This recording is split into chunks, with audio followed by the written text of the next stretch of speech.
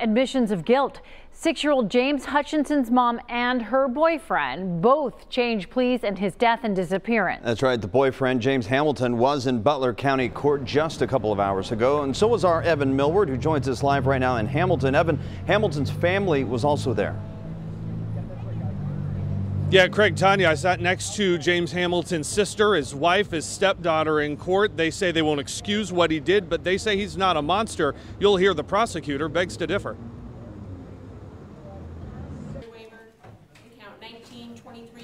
The next time Sarah Woods sees her stepdad, he'll be learning how long he'll be spending in prison. As to that charge, what is your plea? Guilty. James Hamilton said that 4 times for 4 felonies: kidnapping, child endangerment, and gross abuse of a corpse. Those pleas erased any question, and should erase any question in the minds of anybody in the public, of the guilt, the absolute guilt of these defendants. I don't believe it was all on him. Prosecutors say in February he helped his then-girlfriend Brittany Gosney get rid of her 6-year-old son's body after she hit James Hutchinson, trying to abandon him and her 2 other kids in this Preble County park.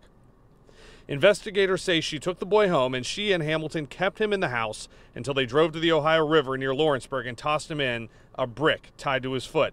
His body's never been found. He's told me multiple times that, he did help her do that. Hamilton's also charged with endangerment for allegedly hog-tying Gosney's 2 other kids and stuffing cloth in their mouths. Those claims his sister Virginia Abney and wife Priscilla say they don't believe. He's not the monster everybody's making him out to be.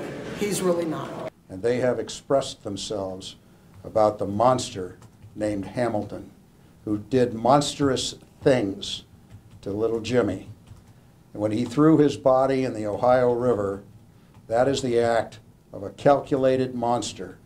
Hamilton's family in tears as he walks back into jail.